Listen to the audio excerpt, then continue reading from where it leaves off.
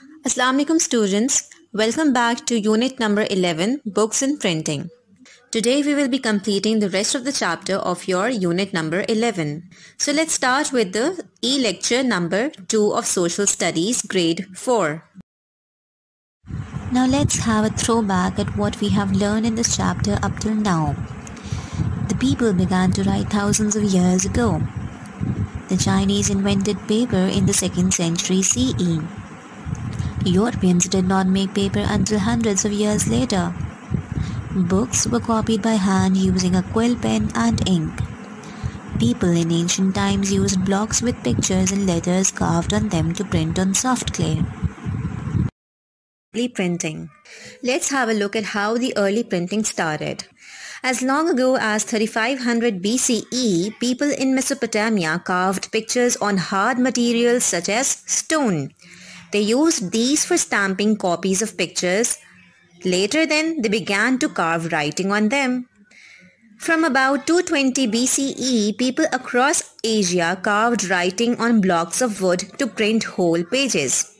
The writing was back to front, that is, in mirror form, so that it would print the right way around. By about the 9th century, the Chinese printed books this way. In Europe, they printed religious pictures on cloths with wood blocks. From about 1400, they printed many of these and other pictures on paper. They began to print books like this called block books. This was much quicker than copying books by hand, but the printer had to make a block for each page. In China, in the 11th century, a man named Bi Sheng made separate letters from clay and baked them in a fire. Those letters were then solidified. He put those letters in a metal frame and covered it with wax. Wax is the same material from which the candles are made. Then he pushed those letters onto the wax so that they stayed onto the metal frame, and then that frame was used for printing. He could arrange those letters in a different format to make a different page. That's how China invented the first printing machine. The next topic is a new type of printing. Between 1234 and 1241, an official in Korea named Cho Yun-oi made metal letters for printing. So before, China made letters while baking them in a fire. They made it from clay. But now, a Korean named Cho Yun-oi made metal letters for printing. But for a long time, printing was only allowed for books for the government. About 200 years later, a German named Gutenberg made metal letters to print with. He also made a printing press, a machine for print. So how Gutenberg came up with this press and how did it work and what mechanism was used and how it affected the overall European printing presses, let's have a look at a video shown in the next slide. Such a big deal. Before the movable type printing press was invented, books were expensive and either copied by hand or made using block printing. Copying books by hand was tedious and time-consuming, and scribes sometimes made copying errors. Block printing meant that text and images had to be carved into blocks of wood, then covered with ink and stamped onto a page. These blocks were time-consuming to create and use. By 1450, less than 30,000 books existed in all of Europe. All of this would change with the innovations of Johannes Gutenberg. In the late 1390s, Johannes Gutenberg was born into an upper-class family in Mainz, Germany. He learned various crafts like blacksmithing, jewel cutting, and goldsmithing. Around 1450, he began developing new techniques for improving the printing press. Gutenberg created a process using movable metal type, which meant that letters could be rearranged into countless patterns. This was faster and more accurate than any previous method. It made books and tracts much more affordable. Gutenberg's first major project was printing the Bible in Latin. By 1500, there were over 200 printing shops in Europe. It is estimated that between 8 and 20 million books were printed during those first 50 years. This type of printing press would lead to the mass production of the Bible.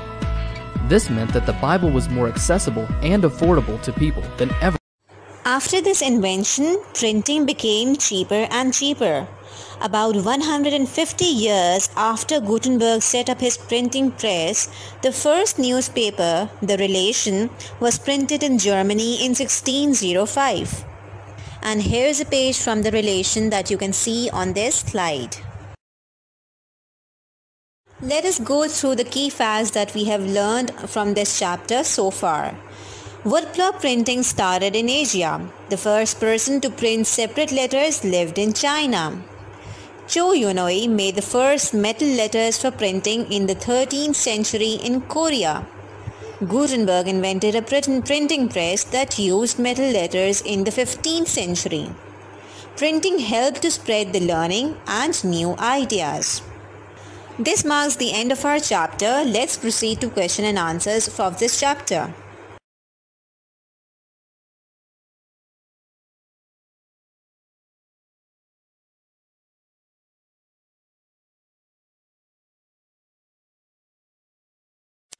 So coming to the question and answers of this chapter, first you need to go to your page number 95 of your books, where there is part A, which states, copy the sentences into your notebook, write true or false, and even correct the false statements. So whatever the statements that are false, you need to correct them too.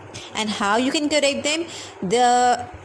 The wrong word could be crossed out and you have to write the correct word in front or up above it. Then you need to go to page number 99 of your books, where there is part A again, and it states, copy the sentences into your notebook, choose the correct words from the brackets. There are 4 sentences and you have to complete those sentences by choosing the correct word from the brackets. The brackets have either 2 or 3 words that you have to choose the correct word from. So this also has to be done on your notebooks.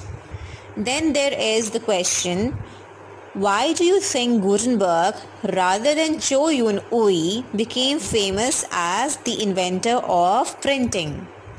Why do you think Gutenberg, rather than Cho Yun-ui, became famous as the inventor of printing? Go back to the slides, go through your books.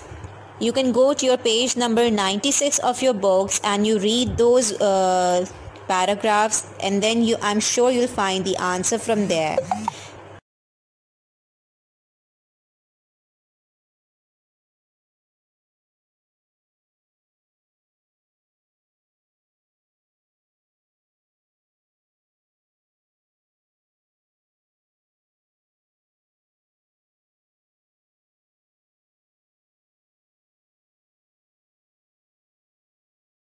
Thank you for listening to our lecture. If you like this video, kindly hit the like button. Also, don't forget to subscribe our YouTube channel. All the videos will be uploaded on our YouTube channel for the completion of syllabus. Also, hit the bell icon for getting updates regarding the YouTube videos.